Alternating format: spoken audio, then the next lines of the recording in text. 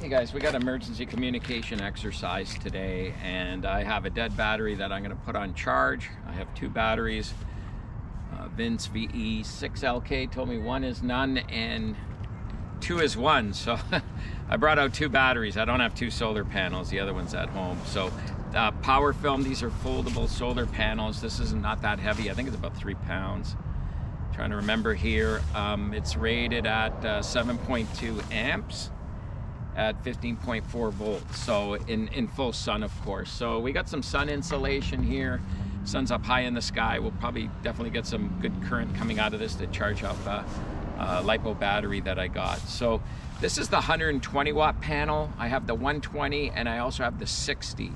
Why two? Well, I have a backup panel, but I could also charge two separate batteries, or I could put the two together and get 180 watts and get some more charging current into the battery and get things done a lot simpler and easier. So what really makes it nice about is the foldable is just really the deployment of it.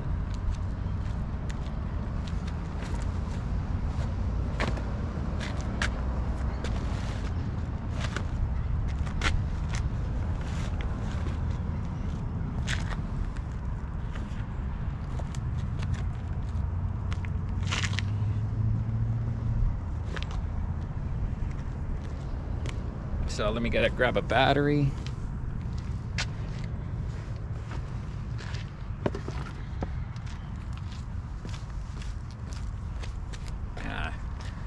Move my cable.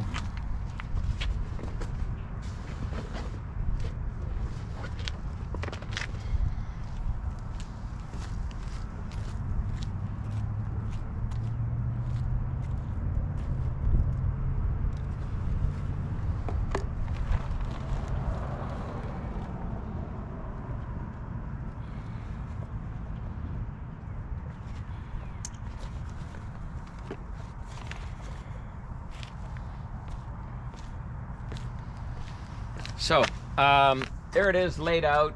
The size on it, I should probably look up the actual measurement side, but a couple of paces. So it's 6-7 feet by, probably looks like 30, probably 40 something inches wide, maybe 2 feet by 6.5 feet or something like that. So it is a lot bigger than what would be considered the large, heavy 100 watt typical panel you'll see on the roof of a person's house.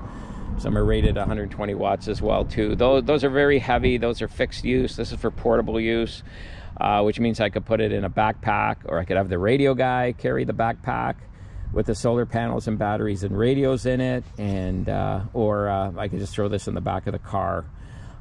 So rated 7 amps, that's great current. I could probably at 12 volts feeding into an SLA battery, I could probably run my radio while the battery is charging, and sometimes that's what people do. So as the battery is being depleted, the solar charger is filling up the battery to replenish it.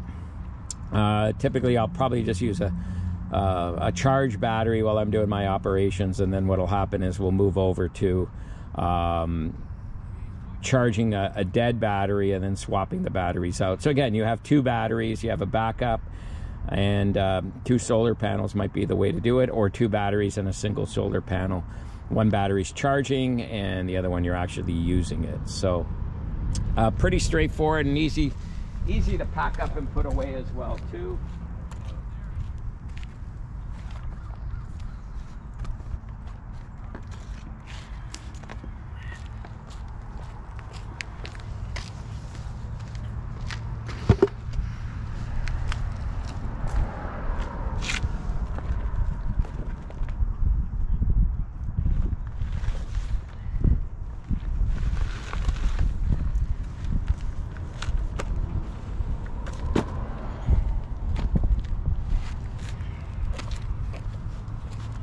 So connectors are very, very rugged. This is not going to break off. I had this issue with other stuff using their, you know, the typical solar panel connector on it. I don't know. I put everything on Anderson pull. So my solar charge controllers, the Buddy Pull one that I use has Anderson pulls on it.